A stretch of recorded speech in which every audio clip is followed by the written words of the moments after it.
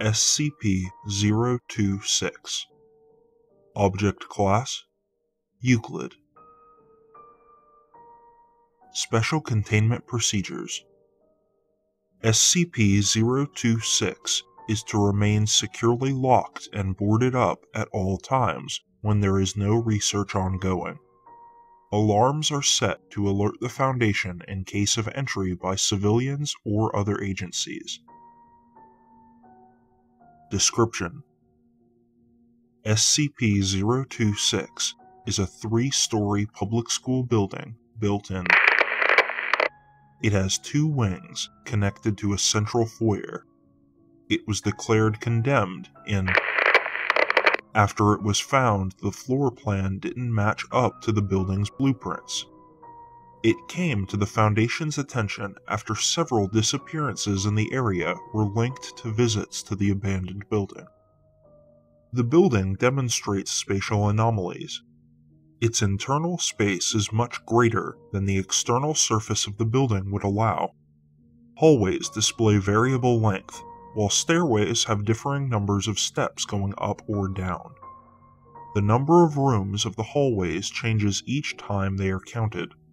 Attempts to reach the far ends of the hallways have met with failure thus far.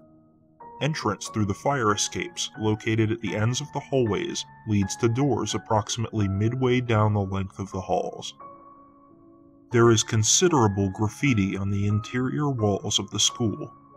Most appears typical, including gang signs, names, and street art.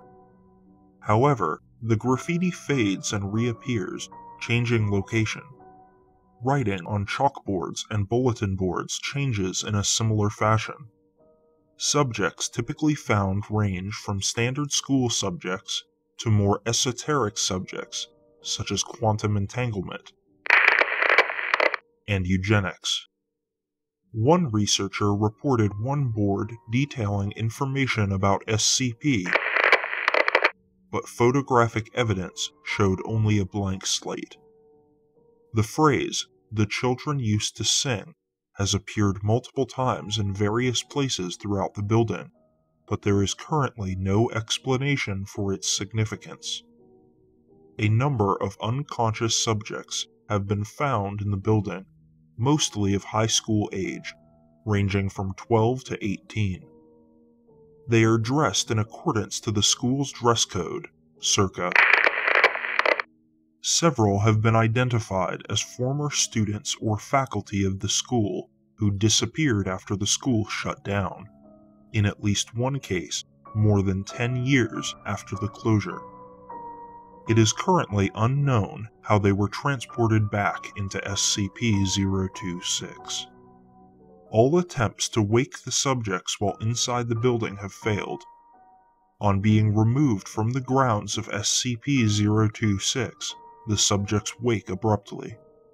They experience a period of confusion before dying from extremely rapid dehydration, followed by advanced decomposition. No useful intelligence has been recovered from the subjects to date. The inability to wake subjects extends to those who fall asleep on the grounds of SCP-026, though the rapid dehydration only seems to affect those who have been found on the grounds of the school.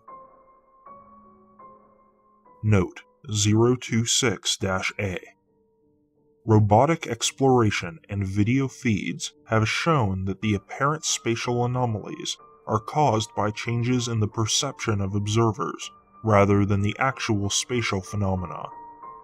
For this reason, SCP-026 does not require the expertise of Mobile Task Force Row 8, roadside picnickers, at this time.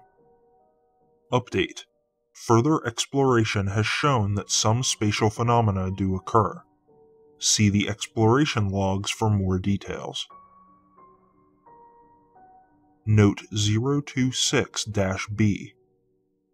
The contents of notepads, books, and pieces of paper have been observed to disappear, only to reappear on surfaces within SCP-026. New writings have appeared, mostly drawn from graffiti or textbooks. Caution should be exercised in bringing documents onto the grounds of SCP-026. Note: 026-C. Several Class D personnel exposed to SCP-026 have disappeared from Foundation control, only to reappear inside the anomalous building. The subjects in question had previously complained of dreams identical to those experienced by Agent Malik.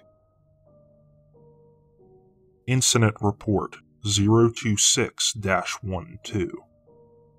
During a routine security check of SCP-026, Agent Malik was found unconscious by his partner, Agent Jones, in the main foyer.